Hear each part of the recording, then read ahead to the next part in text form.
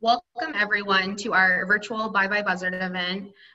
This is an event we've been hosting for a number of years here with Dr. David Pearson as our lead. This year, as you all know, looks a little different, being digital, but we're hoping to still have a similar experience, not here in the garden and not seeing the birds live, but we're hoping this will fill in till we can all come back together again. So welcome Dr. David Pearson. As you all probably know from years past, he's a research professor at ASU with areas of expertise in biodiversity, ornithology, ecology, and sustainability. So I'll let you take it away. Thanks for being here. Okay, I'll share the screen here. Oops, host disabled participant screen. I can't share the screen yet. There we go.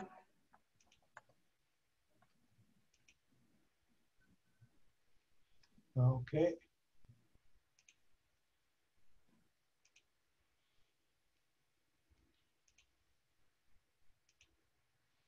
Okay, welcome everybody. I wish we were all here together, right, looking at those cliffs, but as you know, we've got to do this virtually. So imagine yourself there standing or sitting, and there we are, looking at those great birds up there on the cliff. A nice sunny morning. I know some of you have been there before. By the way, did you hear about the turkey vulture who got on the airplane with no checked baggage? Only had carry-on.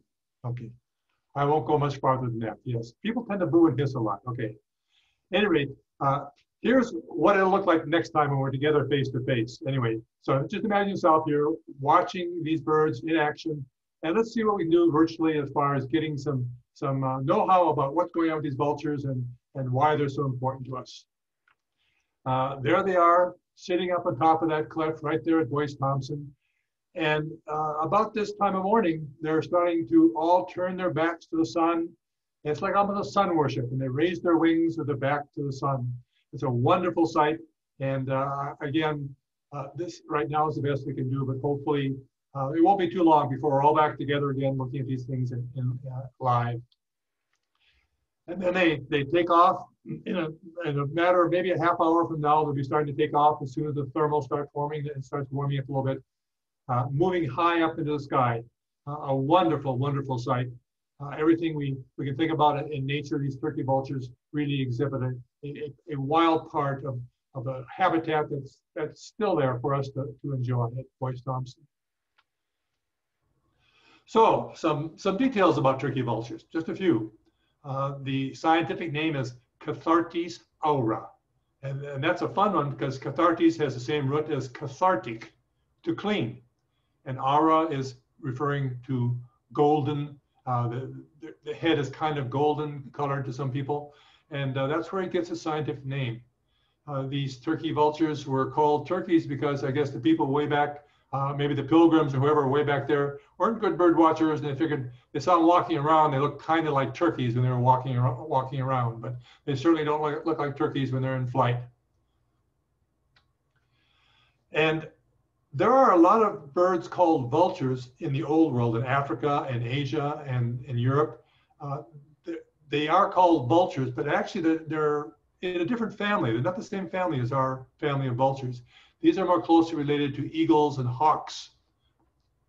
And if you want to really impress your friends, you can call them the Accipitridae family. There will be no tests, so don't worry about having to remember that name.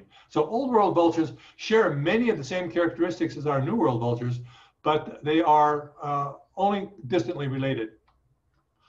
Our new world vulture, here are all the species in our family, Cathartidae, of the new world vultures. Again, they are a different family. They're fairly related to the hawks and eagles, but they are a different family.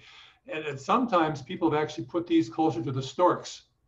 And you can see everything here from black vultures and turkeys and lesser yellow-headed, greater yellow-headed. Here's the Andean condor, that's the largest one, king vulture.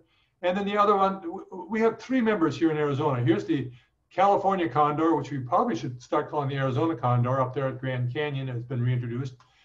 The black vulture we have here in mostly southern Arizona, and the turkey vulture throughout Arizona, especially in the summer. Now, the two vultures we have very, very commonly right here in central and southern Arizona are the black vulture and the turkey vulture. The black vulture has an all dark gray head.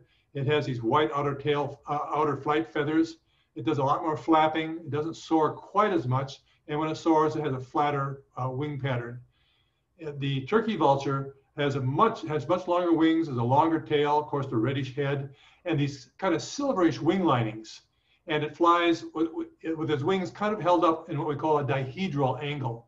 So they aren't held flat, they're held up. So in their profile, you can tell a turkey vulture a long, long ways away. Black vultures are very rare at Boyce Thompson. I don't think there's more than 1 or 2 records. They're quite rare. But the black vulture is moving farther and farther north, perhaps with climate change. We're not quite sure. It doesn't get much farther north than Phoenix. It's about as far north as it gets now. But we could expect it to be showing up a little bit farther north towards the Mogollon Rim eventually. Turkey vultures, on the other hand, in the summer especially, are throughout the state. Now, I have to somehow take umbrage at calling them buzzards. It's a way to refer to vultures as buzzards, but properly, this is the buzzard. The European counterpart to our red-tailed hawk is called a common buzzard. And buzzards are, in general, these hawks in the genus Buteo, the same as our red-tailed hawk. So you want to be totally correct. A buzzard is actually a hawk, and our vultures are not buzzards, although that's often used as a common name. Again, early on, a lot of people couldn't distinguish vultures from hawks, and they'd come from Europe where they're calling them buzzards, so they continued calling the vultures buzzards. Anyway, we can keep that straight. So let's stick with vultures and make sure that the buzzards are really referring to these European red-tailed hawk types. Now the life cycle of turkey vultures, kind of fun. They'll nest in cliffs, or here's one in a cave on the ground, 2 to 3 eggs. They will sometimes nest in trees on cliff sides. And look at these wonderful chicks. Aren't they beautiful though? Wouldn't you like to caress and hold them up? The clutch size is 1 to 3 eggs, and the adults incubate the eggs for about a month, and the nestlings are about 2 to 3 months being fed in the nest till they are able to fledge and leave the nest. Now there's something that looks really obvious, but it's amazing how well turkey vultures hide their nests. And I've never seen a nest. I've never in my life seen a nest. As common as turkey vultures are, I've never found a nest.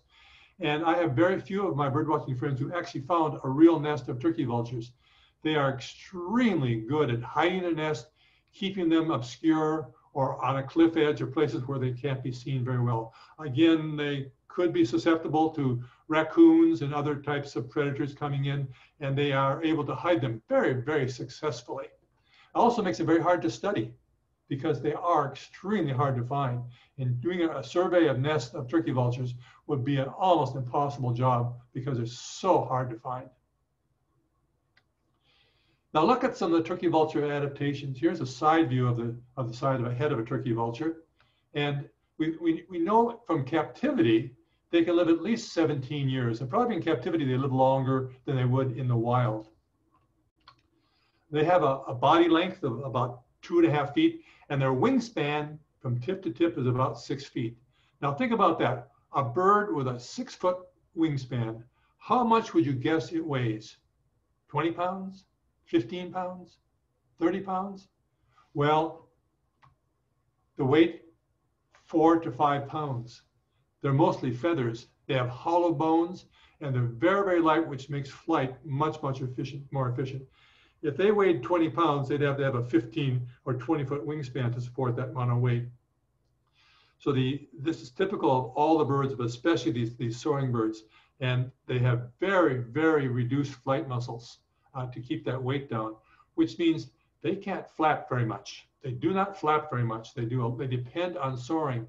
And if you force a turkey vulture to flap a lot, it'll get exhausted very quickly and have to come down because it doesn't have the big breast muscles you're used to seeing on that Thanksgiving turkey and all those breast muscles. They have very, very small breast muscles. And a big part of that is to keep the weight down. And the trade-off is they're dependent on soaring and not on flapping flight. They can flap for short distances, but don't very much. Notice these adaptations too. the bare head. Anybody guess why they have a bare head? We'll say bare. Why do you think there's been selection for them to have no feathers on the head? And it's typical of almost all the vultures, both Old World and New World groups of species. Think about that for a little while. Yeah, I'm sure some of you are coming up with it. And what we find is that if it had all kinds of feathers, where are they sticking their head all the time? In dead bodies, in dead skunks, and dead dogs, and gore. And if they had all that gore all over the head stuck on feathers, it'd be very hard to keep it clean. It would interfere with a lot of their functions in seeing and hearing. But by having no feathers, it's much, much easier to keep it clean. Look at that nostril too. That's very unusual amongst birds. A big open nostril for breathing. It doesn't have a septum. And most birds, it's just a small little hole with a septum separating the two sides. In this case, it's wide open. And as you might guess, it's for the same reason. When they're sticking their head in all that gore, it's much, much easier to snort and get that gore out of there with this big hole. It won't interfere with their smelling ability, which they are. They're one of the few birds in the world that can smell very well. So they need to keep that open, and this is an effective way to do that. We have a question that's come through. Okay, question. Yes, so it's, do they nest here in the summer or during their winter home down south? No, they do not nest in the south. When they go down to Central and South America, they only nest here in North America. This subspecies, we're going to talk about that in just a few minutes, because the turkey vulture ranges all the way to South America, but there are other populations that migrate from the southern Argentina up to the Amazon, the opposite direction, the same species. So we'll talk about that too, but it's a really wide-ranging species with a complex of different populations. Good question, though. Look at the feet of all these different types of hawks and buzzards and eagles, things that are very, very predatory. And then look at the turkey vulture. It's a weak little foot. It doesn't have sharp talons. It doesn't have sharp claws. The vulture doesn't have a strong bill. It can't tear things that are alive or have just been killed. It can't tear them apart like a hawk or an eagle can. It can't hang on to them with its feet. It can't claw into them like like a hawk or an eagle could. So what happens is the vulture can only eat things that are already falling apart. They're already rotting and falling apart. Imagine the adaptations to have that kind of diet. They cannot eat things that have been freshly killed. They cannot get to them and tear them apart. Oh, defense. Think about what vultures, how they defend themselves. And if you ever get close to a vulture, sometimes we have some of the groups bring vultures, injured vultures out to the Boyce Thompson to look at. They're okay with most people, but if a dog gets close or some animal gets close, you quickly see why. You don't want to get too close to a wild turkey vulture because they can projectile vomit up to 2 or 3 meters away. And just think what they've been eating. Dead skunks, dead dogs, and all that stuff gets all over. It's a very effective way to keep predators away. Now, I want you to listen very, very carefully. Everybody be real quiet now, and I'll play the voice of the turkey vulture. Here it comes. Everybody hearing it? No, because they don't. They don't have a voice box. They don't have a syrinx like most birds are. At best, they can hiss, but they don't have any voice as far as voice, as kind of vocalizations. Thermoregulation, keeping their temperature down, especially here in the desert. They have a very effective way if they poop or defecate on their legs and feet. And that's quite often why you see turkey vultures with very, very white type of legs. That's not the normal color of the legs. That's that uric acid that they have in their defecation. And they defecate on the legs. That moisture then keeps their legs cool. And a lot of the blood vessels in the legs then carry that cooler temperature up to the rest of the body. And it's a really good way to keep themselves cooler when the temperature is very, very high. Also, we find that early in the morning when they are cool, they'll turn their back. And we see this over and over again on the cliffs there at Boyce Thompson. All of a sudden, they all start to turn their back towards the rising sun and spread their, it's almost like a religious thing. It's like they're all praying or something. But what they're doing is they're spreading their wings out and they're absorbing the heat from the rising sun. And when it's a little bit cool in the morning, especially, warming themselves up. And that means they can save energy. They don't have to use their own internal energy. They don't have to burn up any fat or glucose to keep themselves warm. They can actually use this external source of the sun, almost like a lizard using the sun as an external source to keep themselves warm. They are warm-blooded, but they're doing some lizard tricks here too, using this external source of the sun. Now, there's an alternative. Some people think that this may also be a way, especially when they do it in the middle of the day, of roasting off their feather mites. There are all kinds of feather mites, hippobosids and types of lice running all through those feathers. And being exposed to the open sunshine may be a way to drive those lice and other types of parasites out of the feathers. Another possibility, I like the thermoregulation one a little bit better, but it could be both.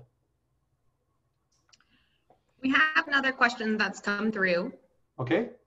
Do turkey vultures eat dead turkey vultures? They are not above eating each other. When something's dead, they don't really distinguish. If it's really dead and smelling bad and decomposing and they can eat it, yes, they will go ahead and eat other turkey vultures. Not a lot of cases of that happening, but it can happen. Good, nice question. Now, as I mentioned before, turkey vultures are really unusual in another sense, in that they have this extremely good sense of smell. And what they can smell is a thing called methyl mercaptan. And you have all smelled methyl mercaptan. It's a chemical that's given off decaying bodies. It's a chemical of decomposition. So when bodies have been dead long enough and are decomposing, and the bacteria and other things have begun to decompose them, this type of chemical is given off. And you know the smell well because our natural gas has that very same chemical in it, methyl mercaptan. And the reason is natural gas by itself has no smell. And if a gas were escaping, you wouldn't be able to smell it. So gas companies have had to insert methyl mercaptan as a detection possibility, so that when gas is being emitted, and it shouldn't be, you can smell the methyl mercaptan that's been placed in the natural gas. Combination. What's going on? Now, the same methyl mercaptan, the turkey vultures can smell small amounts of molecules of methyl mercaptan up to 70, 80, 90, 100 miles away. That's how sensitive their sense of smell is. They're picking up methyl mercaptan in the air. When they smell it, they'll start to circle and try and follow a strengthening detection of methyl mercaptan downstream to its source. So they actually use the methyl mercaptan to find at long distances dead cows, dead skunks, dead anything that's really beginning to decompose and give off this gas. Great, great technique. Now, when they get close enough, they then start to use their eyes to locate where this is. And you find out that other vultures miles away are watching other vultures. They can see, because when a vulture goes down, the other vultures get the message, oh, look at that neighbor vulture over there. He must have found something. And they use each other then, and all of a sudden, all the vultures will begin to congregate around the one vulture that found the dead body. Handily enough, in Texas, they learned that there were large congregations of vultures gathering around the natural gas pipelines at certain points. And they finally figured out there was a leak in the pipeline at that point.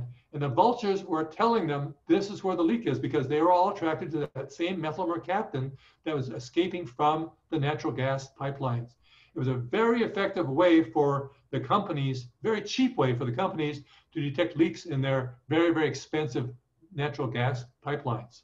Another useful use of the turkey vulture. We have another question that came through. Good. Do they share food or fight over it?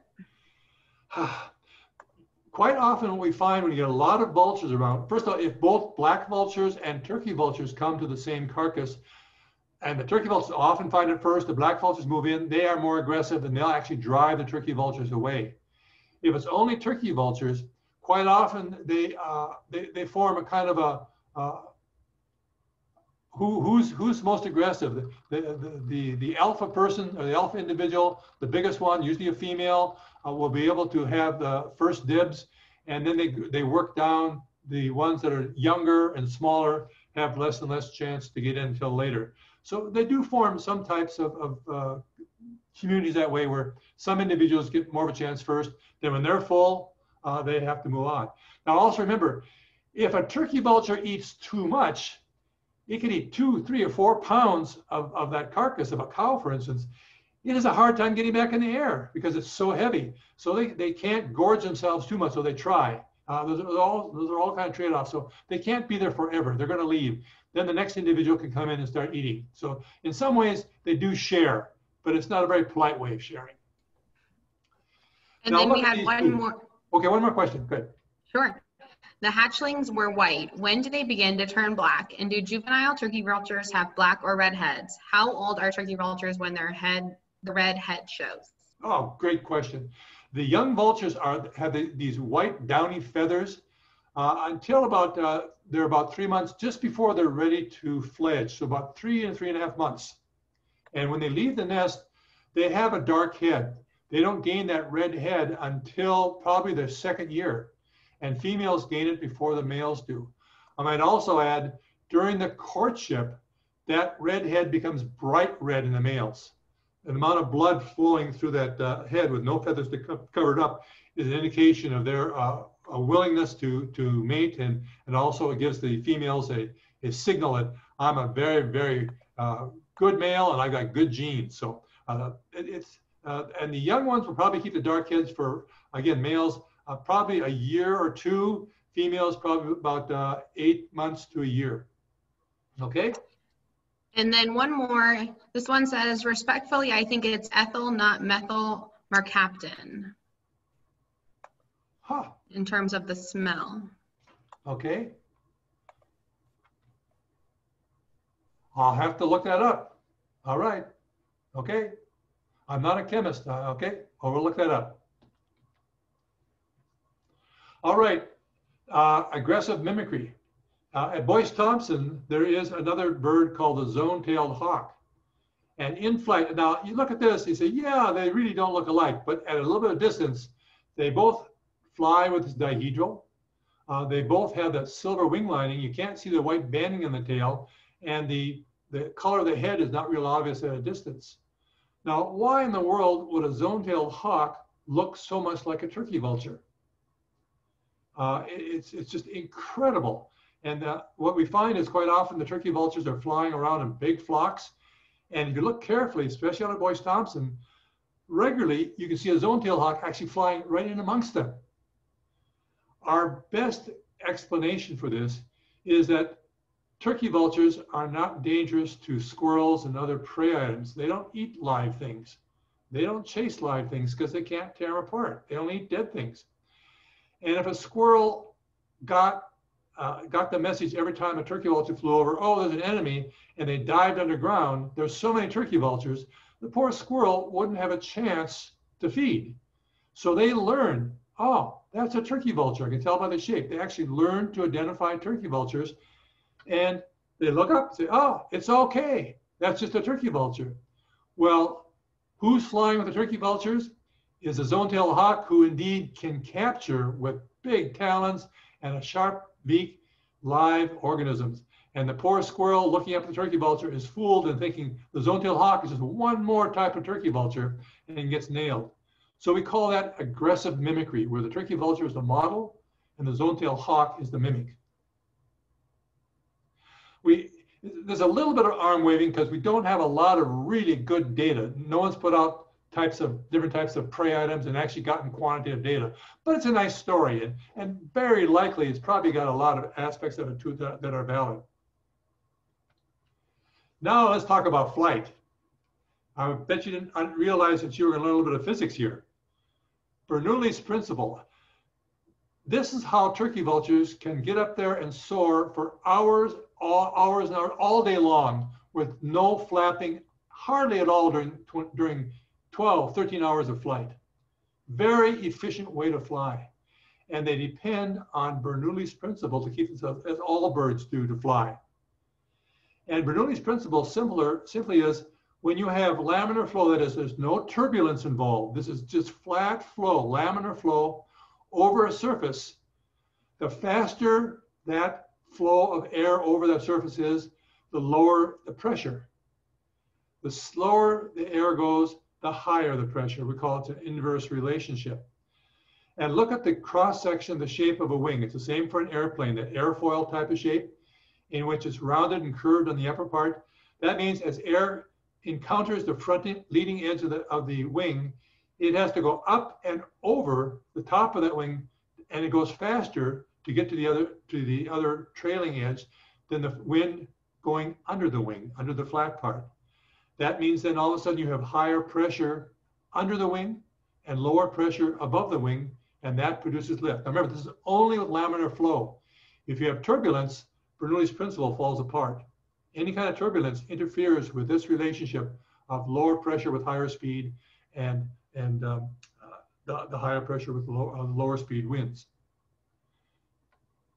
Now, I've gotten into this with physicists. I didn't realize that there was so much controversy. I thought Bernoulli's principle was established, it was there, but there are physicists who scream and yell, no, no, no, it's not Bernoulli's principle, or it's not only Bernoulli's principle. There's Coanda's effect, which is the flow of air or fluids over curved surfaces. There's Newton's law, which says every action has an opposite and equal reaction. And these physicists really get all bent out of shape saying it's only Bernoulli's principle. Lets you know of how little we really know of what is causing this ability to fly. But it's probably a combination of those things. And if you want to really look at the effect, whether it's Bernoulli, Coanda, or Newton's, or a combination of all those factors, try blowing over a piece of paper like this. Okay, go ahead. Go. All right. Blow across the paper, it should go up. Bernoulli's principle.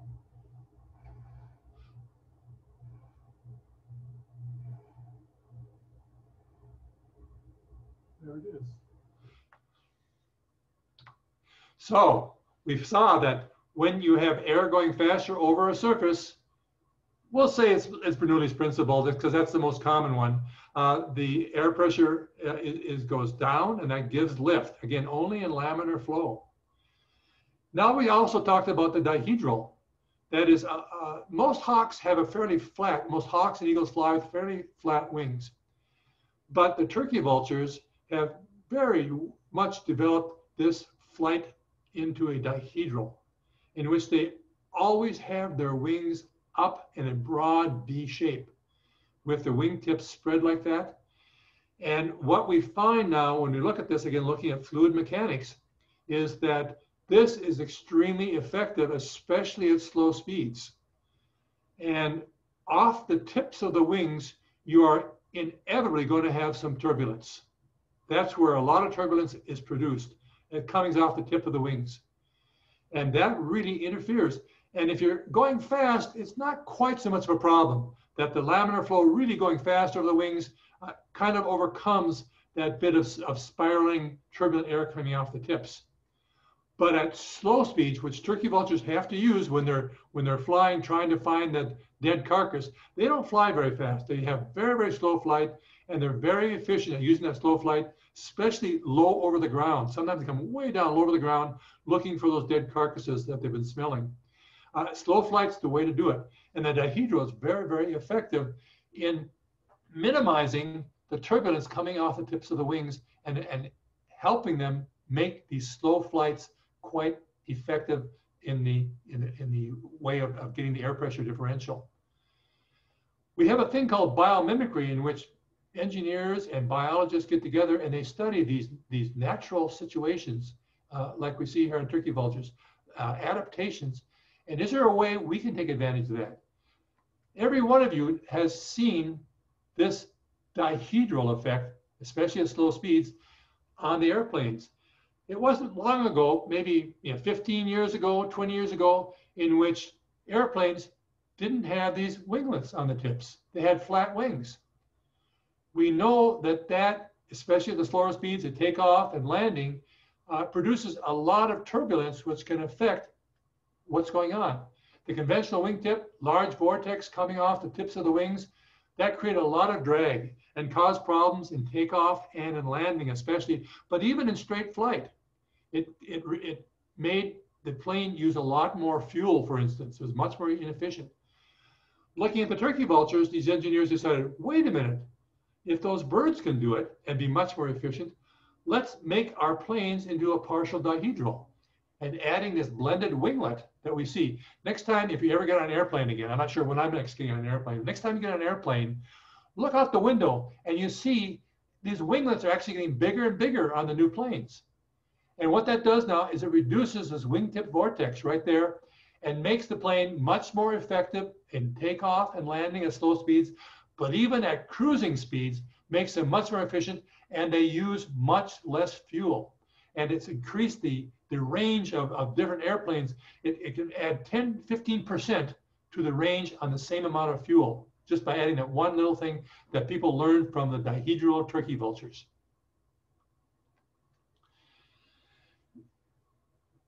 Turkey vultures get up with, as you've seen, they form these big groups we call a kettle of vultures or hawks or eagles. And you see them circling very, very tight circles. They aren't spread out in a broad band. They tend to be in a very, very tight grouping here called a kettle. And what we find out is turkey vultures use rising columns of air, which are very common, not only here in the desert. They're more common here in the desert than as you go farther north, but even in Minnesota or Alberta, you can find these rising columns of air formed, are spiraling up, and these turkey vultures spot these. They're able to detect them. One vulture will find it and start rising with no flapping at all. They go up and up and up. The other vultures say, oh yeah, there's a column, and they all move over to that same column. They'll rise 2, 3, 4, 5, 6,000 feet up into the air.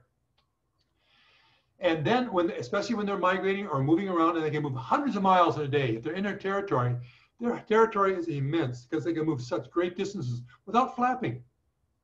And what they do is they're able to detect these columns of rising air, move up in them, and then they will coast, they will glide.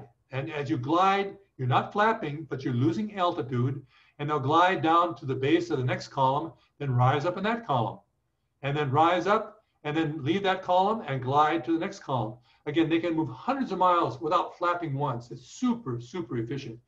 And when they're migrating, they can cover hundreds and hundreds of miles in a day. Also explains why they can't migrate at night. Also, as an indication, they can't migrate over the ocean. The ocean doesn't produce these rising columns of air. So they're really restricted to going over land, using these columns both for local territorial movements and for long distance migratory movements. Very, very effective. And also, if you're in a tight circle like that, you're not going to be using fast speed. You're not going to going real fast because you'd be out of the column too fast. So you have to have adaptations that enable you to soar very, very slowly. Again, that dihedral enables them to stay up in the air and very effectively use the rising columns of air together with the Bernoulli's principle with a dihedral to be very, very efficient and effective. Now here comes the question okay, question, Shelby? Oh, I thought you were. Yeah, we have some questions that came through. Okay. How do they detect the rising air? Ah, I forgot to mention that. That's a great question. Now, you've all seen dust devils, right? Those dust devils are a way to see the rising air columns. Those are some ways. So they can detect, they can actually see the dust rising. They can see leaves. They can see detritus rising. More often than not, though, when there's nothing else rising, sometimes one vulture or a raven or a hawk, another hawk, will come across the column by chance. And when they do, they start circling. And all the other vultures for miles and miles around can see and detect, oh, Henry over there has found a column. I can head over there. So they use each other that way as well as rising detritus. I might also add that a lot of glider pilots, gliders, as you can see here down here, use these same columns. That's how they rise up when they're moving long distances. And I talked to some glider pilots who also use vultures and eagles to find these rising columns as well to get in there and get altitude. What we're finding more and more now is plastic. white plastic is the way they're finding these columns, and other garbage rising. So unfortunately, our garbage is taking on another function as well. Great question. We have two more. I see turkey vultures in my neighborhood, New River, year-round. Does this mean my local birds do not migrate? Yeah, if you live in New River, or if you live out there in East Mesa, at some of there's a retirement community out there, we're finding over the last 10 years, turkey vultures have started spending the winter here. They don't at Boyce Thompson, and I'm guessing Boyce Thompson has enough altitude that it gets too cold in the winter to have sufficient amounts of rising air for them to get up. And what we're finding, probably as the winters get warmer, it's been a long time since we had a lot of frost here in Phoenix, and it may well be another indication of climate change that they're able, I mean, think about that. It's a smart thing to do. Why migrate all the way down to Mexico when you had to before, because it was too cold and nothing was unfreezing, and you couldn't find enough food, and there weren't enough rising columns of air? As things warm up, there are more rising columns of air, so they can actually move out during the middle of the day. And also, the climate change is warming, so the things that die are actually starting, instead of freezing, are actually starting to putrefy and provide food all year round. So that's my best guess of what's going on, and why we're probably seeing more and more of that going on down here, especially in southern and central Arizona. Good question. Great question. By the way, the last one for now. Go ahead. Okay, Shelby? No, you go ahead. I'll wait for. I might also add, besides these rising columns of air, especially at places like Boyce Thompson, and one of the reasons that those vultures spend so much time sitting on top of the cliffs is that as wind moves through, even before rising columns of air come up earlier in the morning, the wind hits those cliffs and is directed upward. So they can actually use that upward directed wind off the cliffs to get going early in the morning before these rising columns of air get going. So the Boyce Thompson community turkey vultures can get out there and ready to feed much, much sooner than if they rely just on rising columns of air. Huh. So if redheads and blackheads are seen together, is that about age or different species? Okay, young turkey vultures for the first year or 2 years, depending on the sex, will have a dark, almost gray head. But they still have the silverish wing linings, and they have the dihedral. The black-headed ones, the black vultures, if they're together with turkey vultures, and they do. At Leisure World, for instance, both black vultures and turkey vultures spend the whole year there. And the black vultures have very different body shape, and they'll have a black head all their life. Young ones and old ones always have a black head. So you have to distinguish. So some turkey vultures, when they're young, can have a dark head, but they have a very different body shape. Okay? Thank you. Good questions. Now, here's the complicated turkey vulture distribution. Look at the range. Turkey vultures occur from southern Canada all the way down to Tierra del Fuego in Argentina. The yellow areas are where they spend the summers only. They're only down in the yellow areas during the summer. So in Argentina, that's December, January, and February. They're down there in the austral summer, getting way down to the Falkland Islands, down to Tierra del Fuego and Ushuaia. And the yellow areas in North America are only in our June, July, and August, getting up to Minnesota and southern Alberta and Washington and Vancouver. And again, it's an interesting question. Why don't the vultures get much farther north? Well, again, it may well be that thermals, access to food, those are all problems. Why can it get so far in South America? Again, those are questions we don't have all the answers for. There's lots and lots of mysteries yet to solve. So those are fun questions to ask. But look, this gets more complicated because the northern hemisphere vultures move south to winter in South America. And the southern hemisphere turkey vulture population moves north in their winter. And this is what we get, this kind of movement. And again, they're not, these down here are moving in April, May, and June, March, April, and May, they're moving north to winter. And in March, April, May, ours are moving north to nest.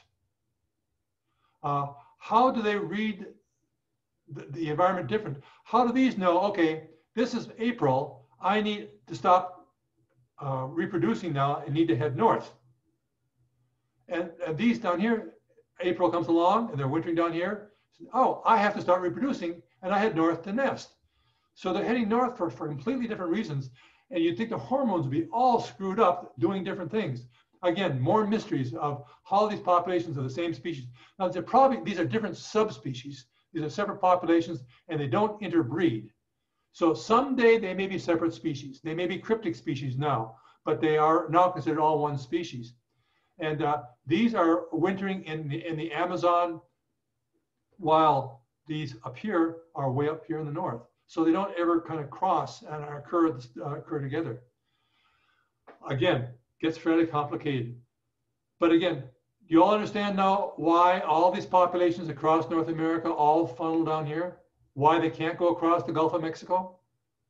Remember, they can't go over oceans because oceans don't produce those rising columns of air for them to use. And they can't flap their wings for long periods. So they are restricted to move over land where they can depend on rising columns of air, either coming off of mountain cliff edges or rising columns of thermals coming off the surface of the earth. And if you ever want to see 2 million turkey vultures in one day, go to Panama in October. You might have to wait till next year, but they're all funneled down. So all the turkey vultures from the interior North America, from Western and Central North America, all of them funneled right down here. And where the land gets really narrow in Panama, they all pass through there in a matter of a couple of weeks. It's just an amazing sight. The sky is literally black with turkey vultures. And you can see single flocks of 20 and 30 and 40,000 turkey vultures. It's just super, super impressive. Some of them will winter, again, we're finding they're wintering farther and farther north up in these areas. Again, apparently it's climate change. So it may be an indicator of climate change. But other populations will move all the way down here to winter in Venezuela and Colombia and parts of Central and Middle America. In some ways, we're getting more questions than we have answers. We got so many more questions as we learn more and more about these turkey vultures. We're finding out, boy, how little we do know. And it helps us understand not just turkey vultures, but other birds as well, and other habitats and environments. So turkey vultures in some ways are ending up being kind of bioindicator species. We got a question from Facebook. Have you ever been to Panama to see them? Yes, I have. Yeah. There's actually an old, there's a hotel built up on a tower, and you can go up there and you can be almost in amongst the turkey vultures as they're moving through. It's really incredible. If you can't get to Panama, another good place to go is the north rim of the Grand Canyon, where they tend to congregate at certain points to cross the canyon. Or if you live in Minnesota, go up to Duluth to Hawk Ridge. And there they can see thousands and thousands, not as many, but they can see thousands of turkey vultures there also moving through, concentrating along the north shore of the Lake Superior. So anywhere you get that funnel effect, whether it's the north shore of Lake Superior or certain points across the Grand Canyon, you're going to get some accumulation of these vultures waiting for the right time, and lots of flocks will move through. But nothing compares to Panama as far as I'm concerned, as far as the numbers. So, turkey vulture conservation. One of the reasons that we don't have as much detail about turkey vultures as we do about, say, California condor or endangered species is, in general, this is the worst conservation problem turkey vultures have to face. When they're on the road scarfing down a dead skunk, and they've added 3 or 4 pounds to their body weight, all of a sudden a car comes along. They can't just rise up on their wings and get out of the car's way. They have to run along into the wind, and the car is coming from upwind. They have to run right into the car and try and get off the road. And this is probably one of the main mortalities of turkey vultures, is being hit by vehicles because they cannot get off the road fast enough. Turkey vultures have learned one of the best places to find dead animals is along roads. And so they'll quite often actually seek the roads out and patrol them up and down. One of the trade-offs is if they light down there and start to eat those things, especially as they eat a lot and get heavier, they end up with this kind of problem. But it's one of the few conservation problems turkey vultures have. They're actually doing quite well. And as a result of their not being endangered or threatened, we have relatively little information on their life histories, on their movements. I mean, who marks a turkey vulture? Very few people are actually marking. They're doing some of it, but compared to a California condor, where every individual is marked, we know relatively little about the movements of individual turkey vultures, and overall their population numbers are doing quite well. The global population is about 18 million. That's our best guess. That's far from danger. Again, we have to be careful about that because the passenger pigeon also had millions and millions of individuals and it went extinct. Just having a big population doesn't mean you're immune from extinction or problems. So we have to be a little careful there. But as we see it right now, turkey vultures have a very, very healthy population. And in some ways, seems to be growing with overwintering populations and expanding territories into farther into Canada, for instance. One of the reasons that they're able to do so well, imagine what the immune system of vultures has got to be. Can you imagine their T cells and their antibodies? What do they have that they can eat stuff that can you imagine eating a dead skunk off the road? What would it do to us? How long would we last? I mean, besides barfing, how many viruses and fungi and bacteria would you be ingesting? It would just be incredible. Yet look at these vultures. They thrive on it. And more people now, physiologists are actually looking at turkey vulture immune systems, trying to figure out what is it they have in their immune system? What is it about their T cells and their antibodies? What is it about them that they can fight off these viruses and bacteria and fungi so effectively and get away with eating something that nobody else will? It's a great way to overcome competition. And also, try and think of our world without vultures. Can you imagine the litter along the roads of dead bodies that would be there? It would take a long time, especially in a desert dry heat, for them to ever decompose.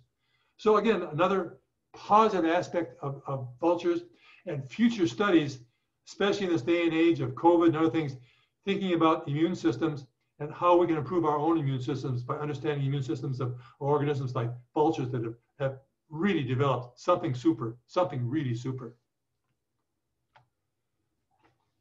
Now we think of global climate change as being bad, and it is bad in many ways, mainly because it is changing. It's making things different.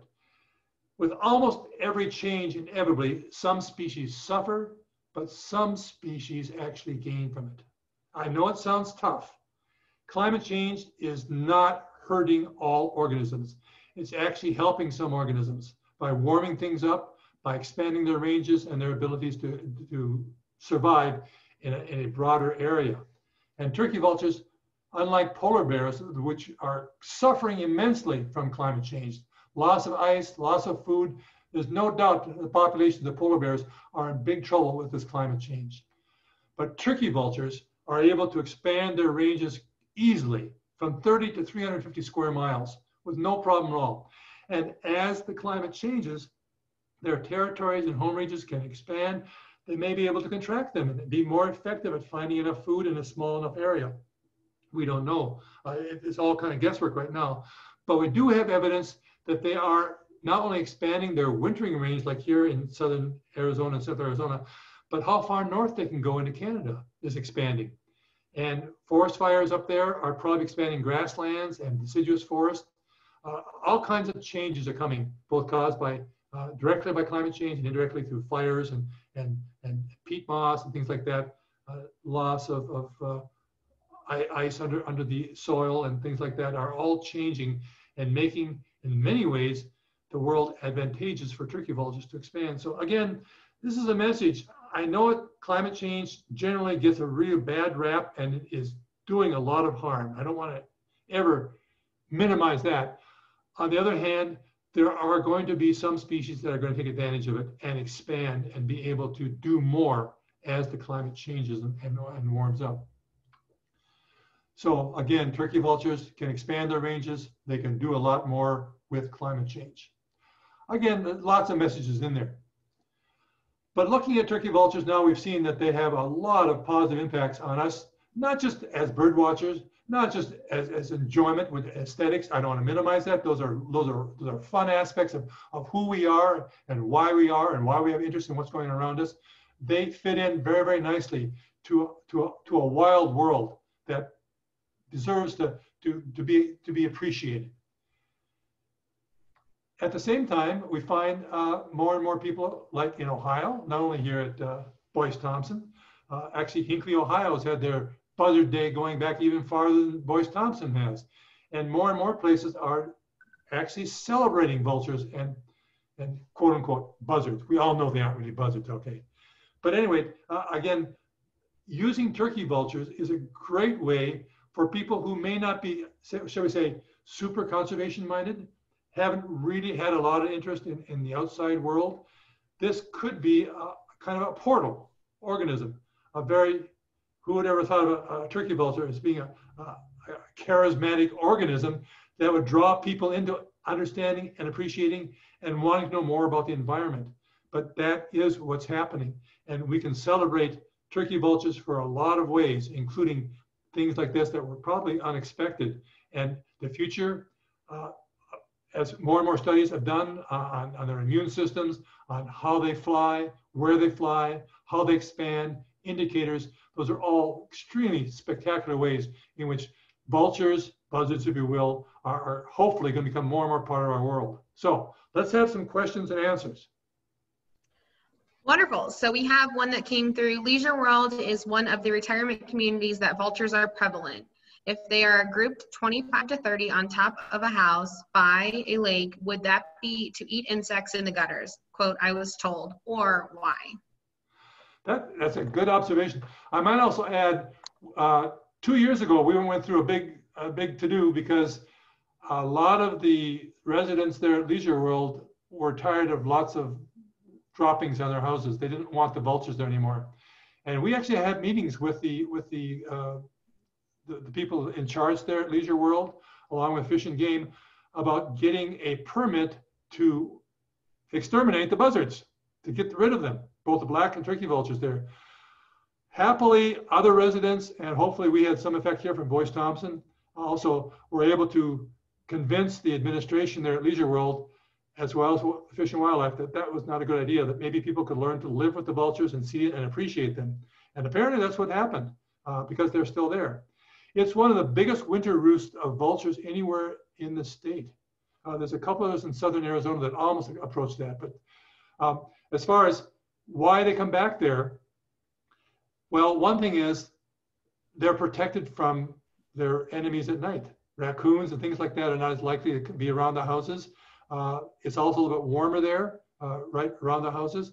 There may be lots of reasons. Also, all those tall eucalyptus, they don't only perch on the houses, but they perch in the eucalyptus trees. So they've established a place, and vultures have a social aspect to them that they spend the night together. It's a way of defending themselves. Even at Boyce Thompson, they'll perch together on the cliff edges, or even better, in the eucalyptus trees where the bobcats and raccoons and other predators can't get to them as easily. And by roosting in groups, they can warn each other. If you're roosting all by yourself and you're asleep, you don't stand a chance. But if there's 20 others around you, someone's going to spot that predator coming in or be disturbed, and the rest of them will know right away. So that's probably why they're together. And once they establish a roost, they keep coming back. It becomes historically important to them. They learn that roost, they come back to it, and they gather more and more individuals come and join it. Young ones from the next year come and join it. Whether they're eating the insects through other gutters, that's a possibility, but they don't really need to do that to use this as a nocturnal roosting site. We had actually encouraged the administration, if they absolutely had to get rid of the vultures, the best way was to do it was to use high pressure water hoses late in the afternoon, evening as they came into roost, and just push them with water, push them off the roost, and they would learn after a week or so, this is not a good place to come to roost, and they'd go to some other place, hopefully. You'd have to keep it up because they would start to come back after a while. They got good memories. They really can learn well. So I would say that's probably more likely why they're there. It's a social system protecting themselves from predators more than anything else. Another one. So while they don't have a voice box, are they able to communicate with each other, and how? Yes, good question. They will hiss at enemies. They have hissing air escaping their lungs, but they communicate through courtship with the amount of blood flowing in the head. The males, for instance, can communicate their readiness for mating by how bright red their head is. Even females, the brightness of the head will brighten up when they're around a dead animal and they want to say, I'm dominant here, you stay away, you see their head get redder. So they're communicating with the color of the head. They can communicate with their wings being spread, their body language, just like you and I. We use body language all the time, facial expressions as well. We use them more than you really realize, often subconsciously. And vultures have some very, very small and large ways of using their body language to communicate very effectively what they do and do not want or like. Do they go back to the exact same nesting area every year? Another good question.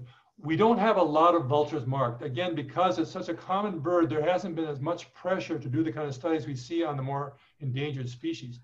But from the few bandings we have done, young ones sometimes don't go back to the same area at all. When they're returning, they are often in flocks, and they will follow other unrelated vultures. They give up on their parents and follow other vultures and end up some places very, very different. So right now, to answer that question is very difficult. We have very ambiguous data indicating where the young ones go. Do the young ones come back? Now the adults, quite often the adults will come back. And we don't even know for sure, do they mate for life? Does the same male always mate with the same female? Do they come back together? We don't know. It may be the female comes back to the same nesting site time after time, and whatever male's around that she chooses, and the female's in charge of choosing, that's who will be the male. They're monogamous for sure, but whether we're called serial monogamy, that they have a different mate every year, those are things that are not quite clear yet. So turkey vultures aren't impacted by lead like the California condors and raptors have been? We don't see the lead effect so much with vultures. It's certainly, boy, the California condors, when they would eat deer that had been shot with shotguns or with bullets that had lead in them, the lead poisoning was spectacularly bad. It may well be, well, again, I have to shake my head and wave my arms and indicate they may be affected by lead, but there's just so many of them, we aren't able to pick it up, and they're being lost. Their bodies don't last very long. It's true of most birds. When they die, they are so small and they're hollow bones, they really disappear very, very quickly when they decompose. And people aren't following, the California condors, people were following individuals. All the individuals were marked, so they knew exactly what was happening to every single individual. We don't know that with the vultures. I'm guessing with the numbers and how they're growing, that they actually may have some immunity against the lead. That's a possibility too, but it's just a guess. So while they aren't endangered, are they protected from sport hunting or reducing the population in areas where people don't want them? Exactly, and that's why Leisure World had to involve both the state and the feds, because they are migratory birds protected by the Migratory Bird Act. If they cross state borders, then they're both protected by the state laws and the federal laws. And no, you cannot shoot vultures, and there are some places that have gotten permits to get rid of the vultures by killing them, but it's a very exceptional thing, and it doesn't happen very often. The feds are pretty strict about letting that go. It's a lot easier to get people used to whitewash on their houses. Another comment, turkey vultures here in Leisure World also have heat from I-60 to create the columns that allow them to soar. Good point. That's an excellent point too. The black, usually the black rubberized asphalt can provide usually earlier in the day. So are the vultures along the freeway because they have more rising air, or is it because there's more dead things along the freeway? Maybe a combination of both things. Good point. What are some more of their natural predators? As adults, again, they at night, when they're roosting, they can have problems with bobcats, with raccoons, sometimes with coyotes if they're roosting close to the ground. So that's for the adults, it's mainly at night. They don't have much problem during the daytime, and they're so effective with that projectile vomiting. Most organisms, it's like a skunk. You get sprayed by that terrible, terrible vomit. Once. I'm a young raccoon, and I thought a vulture was an easy thing to get. I got sprayed. I'm never going to get near them again. So they learn very, very quickly. So I would say probably the biggest problem are with the chicks and the young ones, both parasites and like other organisms, vultures have trouble using the same nest over and over again because nest parasites begin to accumulate. And the nest parasites can become so common after a couple of years, they overwhelm the young ones. They suck the blood and do all kinds of things, so they have to move the nest. So I'd say those are probably the main problems with parasites and predators on vultures.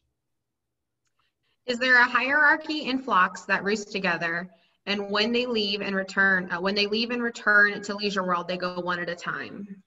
Yes, that's a great point. There's certainly what we call a dominance hierarchy. I want to kind of avoid jargon words. It's called a dominance hierarchy, or pecking order is another word, the pecking order. And when you at Boyce Thompson, you find the safest place for a vulture to spend the night is in those tall eucalyptus trees.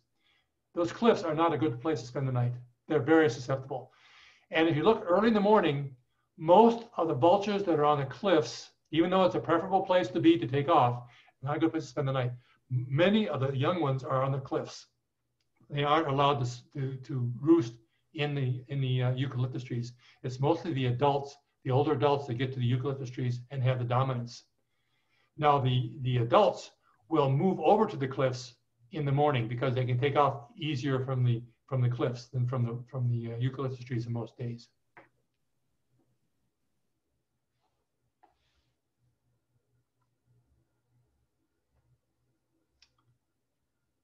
Okay, any other questions, Shelby? Sorry, I think I froze.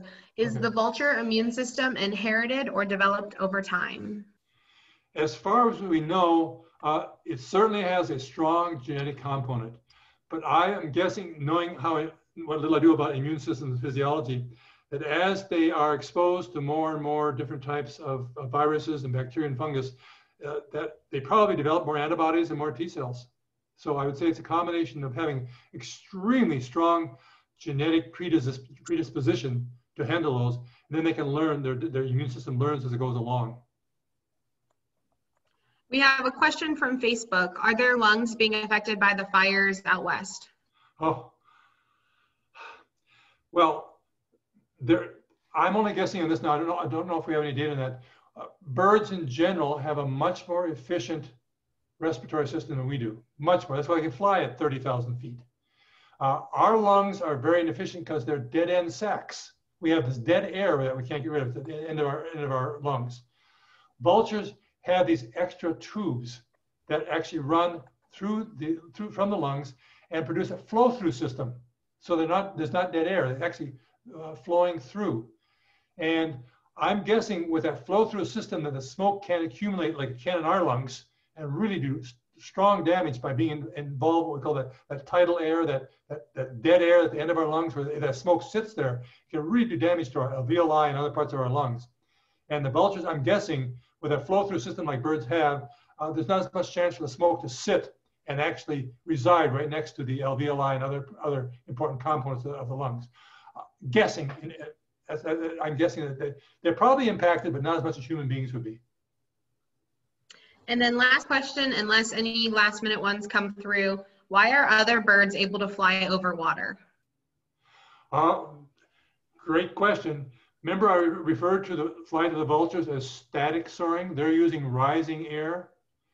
Well, albatross and other birds over the ocean also use soaring, but it's called dynamic soaring. Here we get into another bit of physics. They can't use rising air. So what they do is, it turns out that the air right over the surface of the ocean is slowed down by friction because it's actually touching the surface of the ocean. So the air right next to the ocean is slower than the air up higher. And on fixed wings, what the albatross can do is they can take advantages, and they have heavy bodies. They all weigh 15, 20 pounds. They're much bigger. They have much longer, thinner wings. And what they do is they will soar, and they'll actually come from high speed wind and soar down to lower, close to the ocean where the wind is slower. And they'll turn and then face into the wind, and they'll actually start to rise. And as they rise, they're getting into faster and faster and faster winds. And they keep circling like that. They'll keep circling by using that differential in the amount of wind. It's called dynamic soaring. So that's how they're going. Great. And then one last thing, it's not a question. Thank you from all of us. Time well spent. It was fun. And finally, yeah, welcome back Buzzards Day 2021, okay?